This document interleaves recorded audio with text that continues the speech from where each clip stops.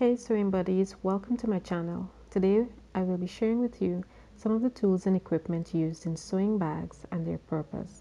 At the end of this video, I will share a free resource to help you on your sewing journey. Keep watching.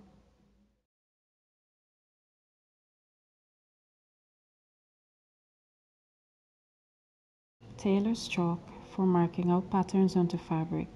Sewing machine needle, these have different sizes and are used according to fabric.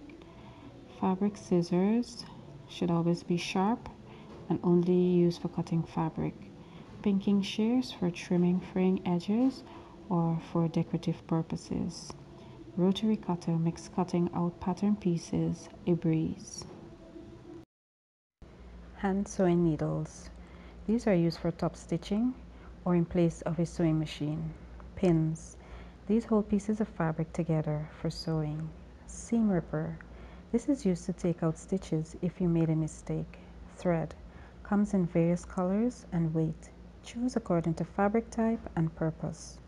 Tape measure. As the name suggests, these are used for taking measurements, whether of your body or for drawing up a pattern.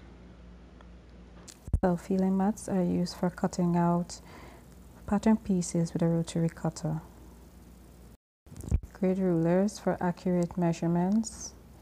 Erasable pen for removing markings from your fabric after drawing your patterns. The walking foot is used for going over thick materials with ease. And finally, the sewing machine for putting your projects together. The iron, a steam iron, is best for finishing of your project. And if you're sewing by hand, a Timble would be best to protect you from stabbing yourself. These tools are not only for bag making. They can be used in any type of sewing project.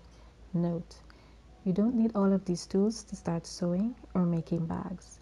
Use what is available to you and add to your sewing kit as you progress. As promised, there is a link in the description to download a free sewing tools checklist. I hope that this information was useful to you. Please subscribe for more content like this and leave a comment below if you have something to say. Happy sewing!